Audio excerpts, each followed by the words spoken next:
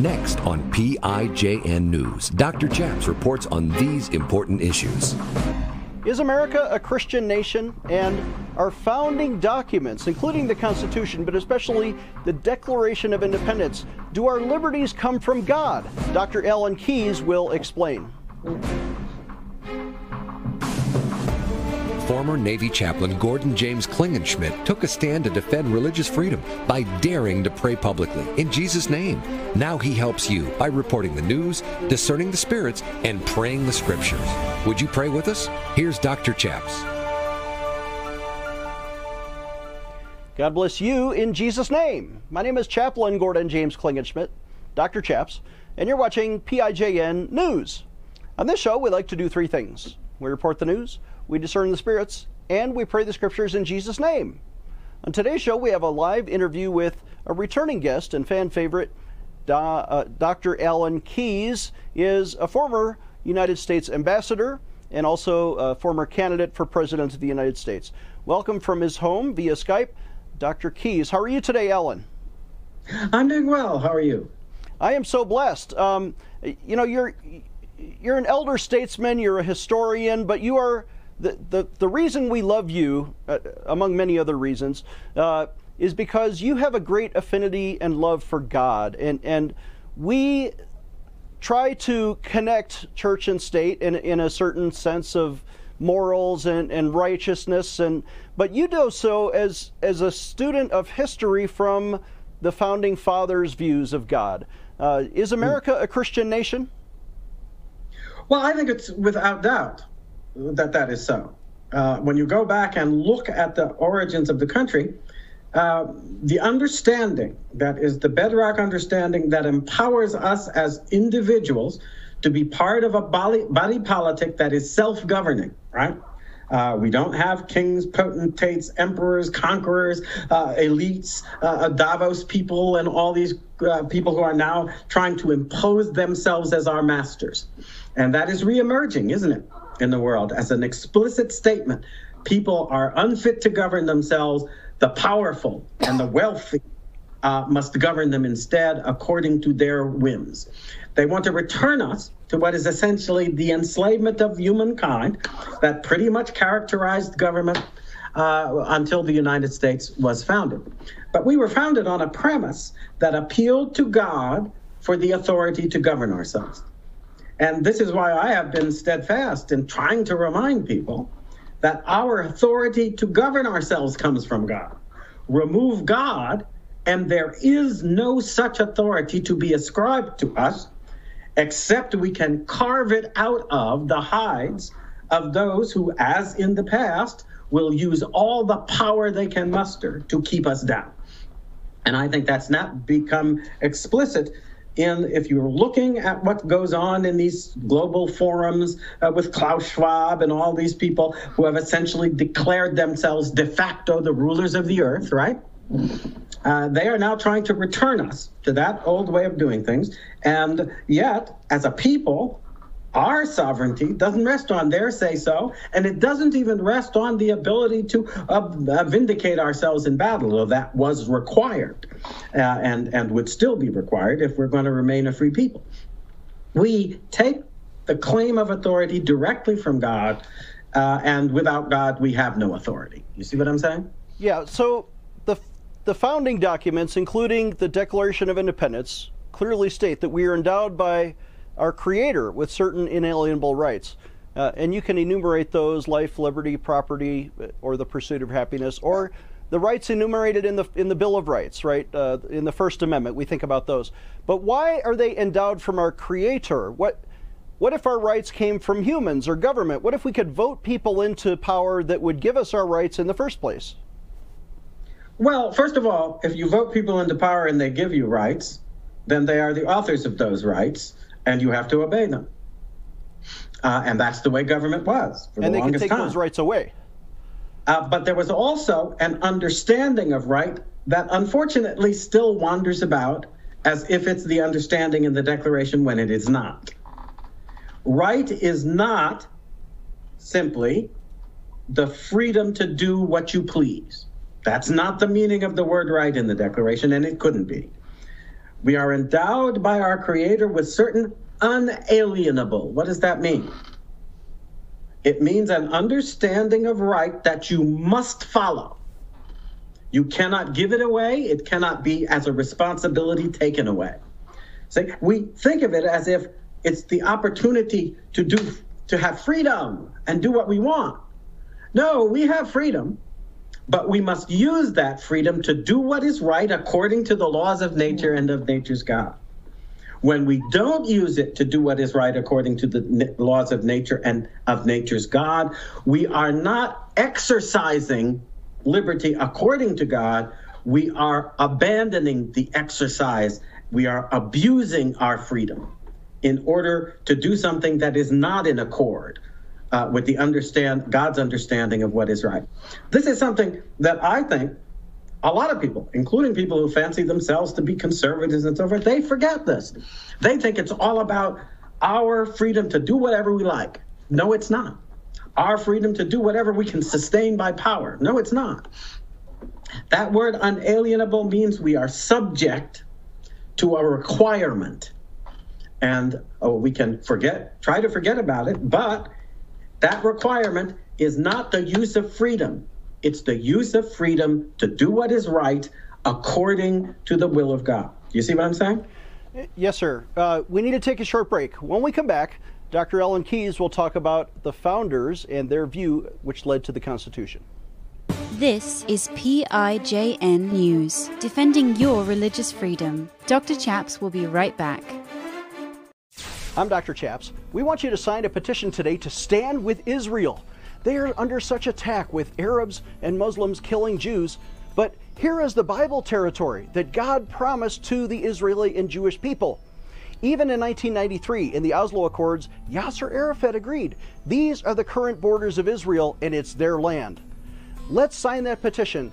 PrayInJesusName.org. Again, PrayInJesusName.org. Sign it today. Today we are remembering to pray for and commemorate our 45th president, Donald J. Trump, who was, in our generation, perhaps the most pro-life, pro-family, pro-Israel, and pro-America president of our time. To remember him and honor him, we've issued these brand new golden commemorative coins. They have Donald Trump right on the cover, and it says, "In God We Trust," to remind you to pray for our 45th president. For a suggested donation of $45 to our ministry, we'll remember and send you this 45th president coin. And not just that, we're going to throw in a copy of my book, How to Liberate the World, with the Christian Activist DVD. So you get all three. You have a coin to remember to pray, and then to learn how to be an effective Christian activist, you get the book and the DVD, and then to show the world your Christian faith, we're going to add this window decal. It says, "I pray for religious freedom." So you can remember to pray, learn, and show the world that you stand with us at Pray in Jesus' Name. Please donate today when you visit our website, PrayInJesusName.org. Again, that's PrayInJesusName.org. Click on the bookstore button at the top, and you see all 4 items for a suggested donation of $45. Or call us right now at 866-OBEY-GOD. Get yours today. Need a physical or spiritual healing? Are you being tested or tried? When Jesus needed to pray, he went to the Garden of Gethsemane. Do you need to really connect with God? If you're visiting Colorado Springs, come see the Gateway Prayer Garden just south of the city along Interstate 25. Walk our prayer trails among the trees by the beautiful Fountain Creek. Stand at the foot of our large cross and connect with Jesus. Enter our life-size replica of the empty tomb and spend time reading key Bible verses etched in stone along our ground cross as big as a football field. Join our worship gatherings and plan to attend our annual Easter Sunrise Worship Service. We're located off I-25 exit 132A at 8035 Bandley Road, just north of the KOA campground. Experience Jesus at gatewayprayergarden.org. That's gatewayprayergarden.org.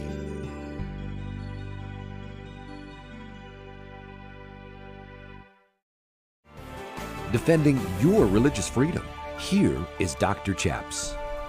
Welcome back. I'm Dr. Chaps. Our founding fathers wrote the Constitution after 1781. It was initiated. I think 91 is finally ratified. Different than the Declaration of 1776.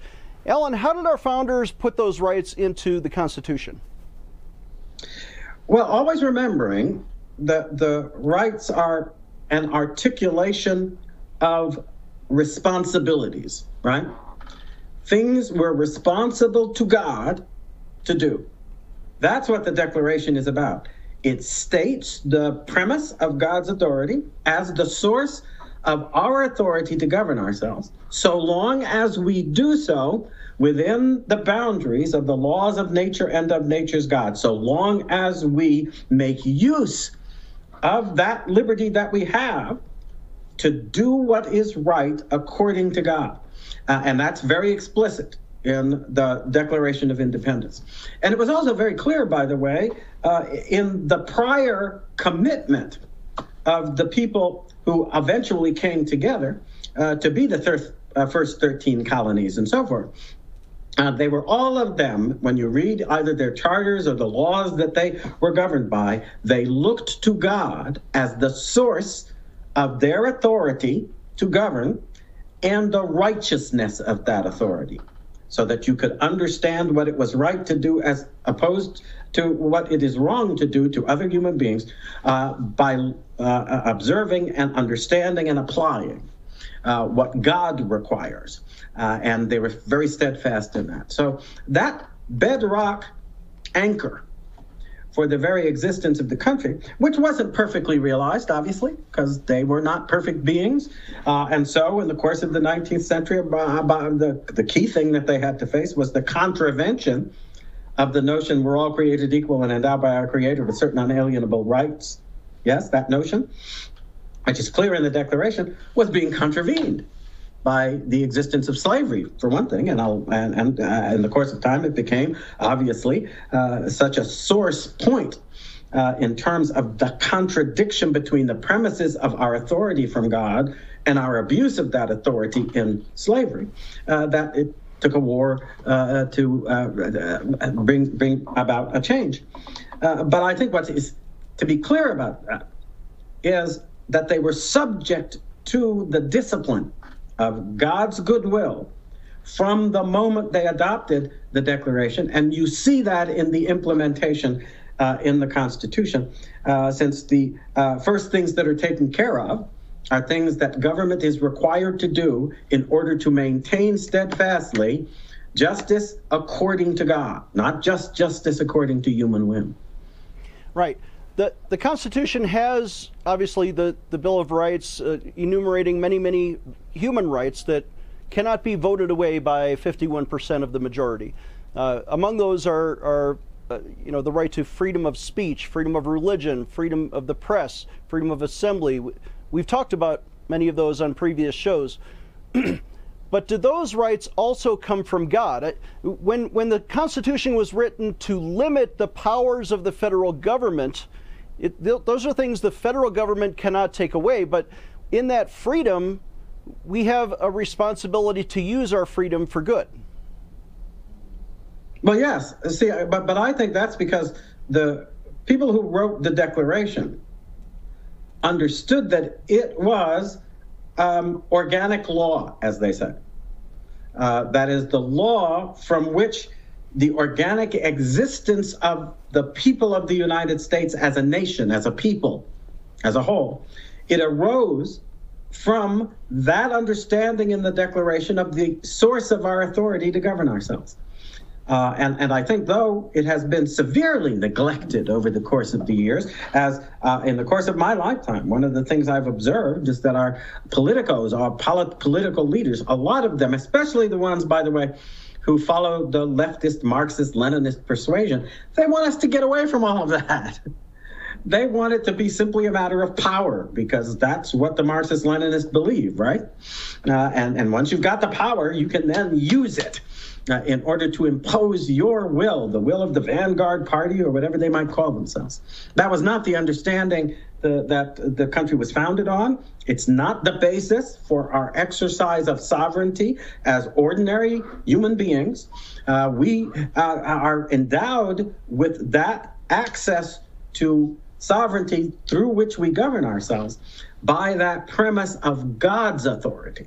And so you remove that premise, and it becomes once again a war of all against all, in which, by the way, the most ruthless and evil people usually win. Okay, one of our founders, I think it was our second president, John Adams, said that when they signed the Constitution, it was intended to give freedom to the people, but it's only fit for a moral and religious people. In other words, people who could govern themselves, and it's totally unfit for the governing of any other kind of people. Any other, that's right. If immoral or unjust people were given a democracy, they would destroy themselves. Well, and have. What it usually means to destroy yourself when you're a whole people is that you end up putting yourself in a situation where you are subject to the ruthless rule of tyrants of one kind or another. And I think the saga not only of humankind, but of our recent experience of the world at large verifies that, doesn't it? Because it is still to this day the case that when you survey the scene for most of the 170 or more countries in the world, most countries are under some form of dictatorial tyrannical rule. They are not under some form that allows the people to govern themselves. And that is a reflection of what has been true throughout human history until the understanding of our relationship with God, and I would have to put it advisedly, you go back and look at the founding generation, it's the relationship with God through Jesus Christ, isn't it?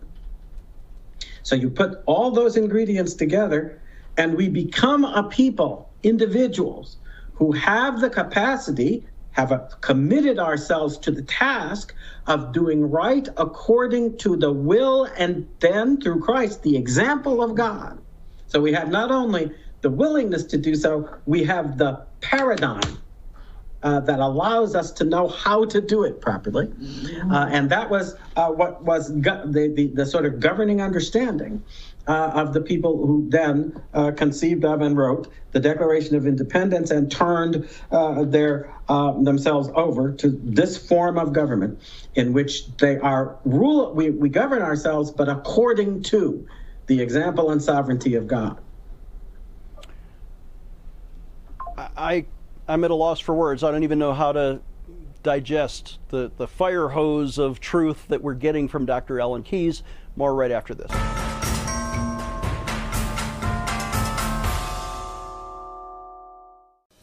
Hi, I'm Dr. Chaps. I want to introduce my friend Mike Lindell, who wants to help support our ministry in the work of PIJN News. Mike, what do you think? Well, I think everybody out there, you all need to get behind Pray in Jesus' Name's ministry. Dr. Chaps here, but this great ministry needs your support, and you should donate to it. You can also use your promo code PRAYNEWS, and anything you're getting from MyPillow with big discounts, a lot of those proceeds are coming right back. I'm going to put them right back into your amazing charity and show. Well, thank you, sir. I accept that endorsement, and we support your work at mypillow.com. Remember, everybody, when you visit, use the promo code PRAYNEWS. You get a big discount, and our charity gets a little bit of help. So thank you, Mike Lindell, for your support. They get a lot of help. Not a little bit, a lot of help. We need all we can get. For Jesus' name, amen. Amen. I'm interrupting this commercial right now. Retailers have canceled MyPillow, and to thank you for your support, I'm going to pass the savings directly on to you. For a limited time, you get premium MyPillows, regularly $69.98, now just $29.98, and that's the lowest price in history. I used to think that sheets were just sheets. I got the Giza Dream sheets. They are the most comfortable sheets I've ever had. The MyPillow topper, for the first time, has enabled me to have a cool night's sleep. I'm able to go to bed and just get rest. That's 3 inches of wonderful that's in the MyPillow mattress topper. It's just like a firm cloud. When I got MyPillow, I'm asleep almost immediately. I stay asleep at night and I wake up more well-rested in the morning. Go to MyPillow.com right now to get deep discounts on all MyPillow products. For example, you can get my premium My Pillows regularly $69.98, now just $29.98, the lowest price ever. Stay tuned for the end of our show to learn how to partner with this ministry. Here's Dr. Chaps. Welcome back. I'm Dr. Chaps, joined again by Dr. Alan Keyes. When our Constitution was signed, one of the signers, one of our founding fathers, Ben Franklin, was asked as he came out of Pennsylvania, the Independence Hall in Philadelphia. Mrs. Powell approached him and said, "What kind of government have you given us?" And he responded, "A republic, if you can keep it." Alan, are we a democracy or a republic, and what's the difference? Well, I think the difference is clear in the terminology.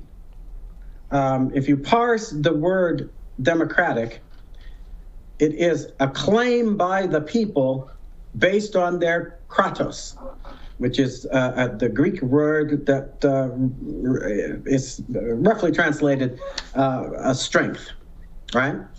Strength or capability, power. So that's a democracy. Republic is actually a word that means things that belong to the people. Yes? And yet, in the understanding that underlies our form of government, what are our belongings in that sense? They are the things that are articulated in the Declaration of Independence as coming from God and binding upon us. So they are then a combination of duties and rights, right doings.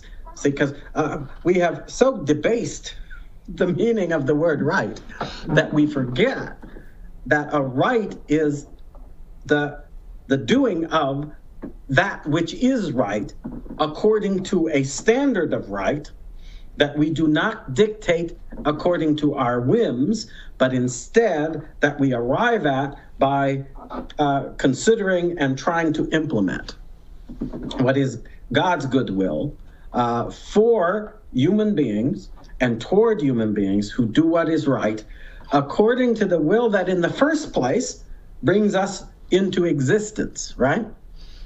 So you're talking about the authority of the one who is the author of our very beings. And I think that this is what guided the United States. And I would have to say it unequivocally guided it all the way up to and through the Civil War.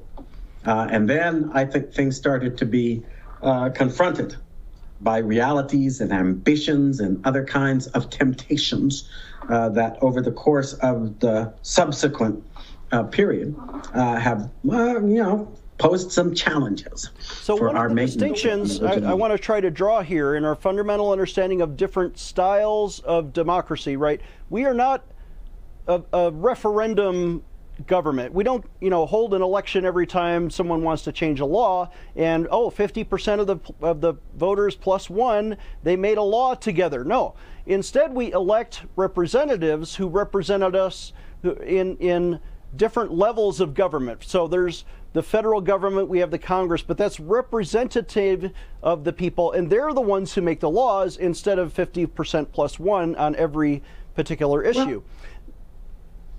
But the only addition I'd have is that representative government means that you are dealing with an individual, say your representative, who is to go and present for you what you would present yourself if you were there, right? So they're not making something up that's different than your will. They are implementing what they can know to be your will because you have made it clear to them. Now, I think that we have, as a people, strayed somewhat from that understanding of who we are. Because a lot of times I think we forget that our representatives can't represent something we don't present to them in the first place. You see what I'm saying? Right. So if we don't make it clear what the goals and what the grounds are for what it is they are supposed to do when we're sending them off to represent us at any level of government, We are derelict in our duty. And who is that duty to? See, it's not to ourselves. That's what a lot of people who are trying to, I think, overthrow our form of government are falsely inducing people to believe. We are not the source of right and righteousness. God is the source of right and righteousness. Eliminate God, and what will govern is the ruthless use and abuse of power. Quite simply, and that's what has taken place in a democracy. You can't have people vote, for example, 50% plus one, to take away a right that God has given to individuals. Sure. And that's why certain rights are enumerated as unalienable. The democracy cannot vote, for example, in Ohio, where they recently did vote, to take away the right to life of the unborn. So a child has a right, even though the democracy tried to take it away from them. That right came from God and cannot be overruled. See, and I think that's part of why they have been pushing so hard on the abortion issue, because they realize that if you can seduce people into a position where they are denying the responsibility to God when it comes to respecting God's understanding and origin for human life, right? But if you're doing that in relation to the person in the womb, how are you going to avoid suffering from the consequences when somebody more powerful than you wants to impose that same criteria in order to disregard your life or reduce you to a way of life that is incompatible with your obligations to God, but also with the rights that you are called to exercise because of God's authority. So they're pushing us in a direction that is now being vocally. I hope people do occasionally read some of the stuff, the junk that's coming from these people at these little confabs they have, where the wealthy mucks get together and decide what the rest of us are going to have to do or suffer according to their whim. Right. This is the utter overthrow of what we have been enjoying in America on account of our reverence for God's authority. Somebody said pure democracy is 2 wolves and 1 sheep voting on what's going to be for dinner. The sheep always loses. So let's take I'm sorry, we're out of time. Dr. Alan Keyes is at IAM.TV. Watch his TV show there. Our website is prayinjesusname.org. We need your donations, large or small, to bring you these viewer-sponsored programs. Can't do it without you. Would you please donate today at prayinjesusname.org. If you need prayer, pick up the phone and call us at 866-OBEY-GOD. We'll see you next time. Dr. Chaps needs your financial support to stay on the air. Would you please send your best financial donation today? Please visit prayinjesusname.org to donate online. Or you can mail a check to Pray in Jesus' Name Ministries, Post Office Box 77077, Colorado Springs, Colorado 80970. You can also call us toll-free right now, 866-OBEY-GOD. That's 866-OBEYGOD. Please sign up for our free emails at prayinjesusname.org. Again, that's prayinjesusname.org.